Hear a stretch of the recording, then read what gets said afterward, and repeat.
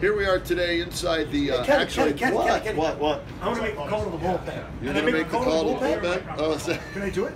No, don't touch.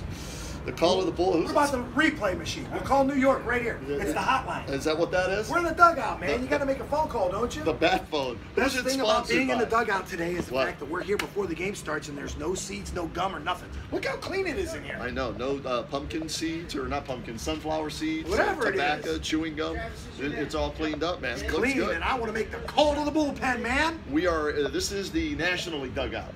This is where I was last time I was in this dugout. You know when it was? No. 2016, after Game 7, and the Cubs were celebrating this dugout World Series. Hopefully tonight at the All-Star game in Cleveland, we'll celebrate an AL victory and maybe an Indians MVP. That'd be nice. That'd be sweet.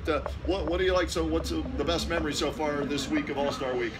I want to say it was the parade, man. It was really nice this morning. They had a red carpet down 9th Street. Right. And it was, I wasn't able to get here for the Cavaliers party. Okay. Or their parade. Right. So it's the next best thing. There was a lot of people out there. It wasn't 1.3 million. Right. But it was a good showing, man. And I'm telling you something. What? Cleveland has done this week up. It's amazing. It's like we're not even in Northeast Ohio. Yeah, Cleveland has shown it can host anything. From the Republican Party to the World Series and All-Star game. NBA championship. The NBA championship. You got the NFL draft coming in the future. The NBA All-Star game coming in the future. NFL playoff game maybe this year. Let's hope. Well, absolutely. What do you mean?